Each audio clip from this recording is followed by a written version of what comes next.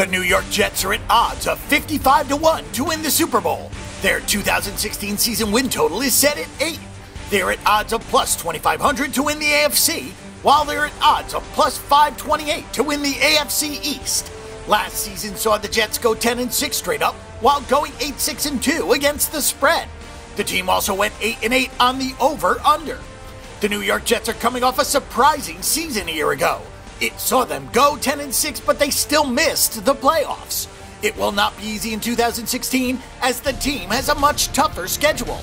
And they have not even decided whether or not they want to pay starting quarterback Ryan Fitzpatrick.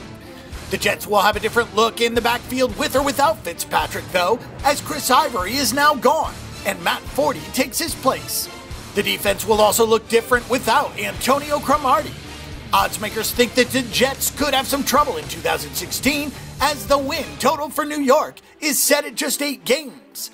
If Fitzpatrick comes back, then the Jets do have a chance to reach that total. But if the Jets go with Geno Smith, their outlook is much bleaker. It is hard to project the New York offense without knowing who will start at quarterback. Ryan Fitzpatrick is not a great quarterback, but he does enough to move the offense and lead the team to points. Geno Smith, on the other hand, has never done anything other than turn the ball over when he leads the offense. The Jets also have Bryce Petty, and they took Christian Hackenberg in the draft, but neither of those players are ready. The good news for the Jets is that they signed Matt Forte, who takes over at running back. New York also has 2 good receivers in Brandon Marshall and Eric Decker, and the offensive line could be improved with the addition of Ryan Clady. The Jets were solid on defense a year ago, as they were 9th best in the NFL in points allowed.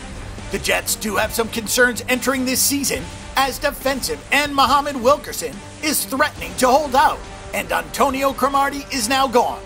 The front line is a big key for the Jets, as pressure on the opposing quarterbacks allows the secondary to make plays. Darrelle Revis is still considered a great cornerback, but he is getting older, and he won't have as much help on the other side with Cromartie gone. The Jets did take Darren Lee from Ohio State to upgrade the linebacking corps, but they may need other young players to contribute if they are to be as good on defense as they were a year ago.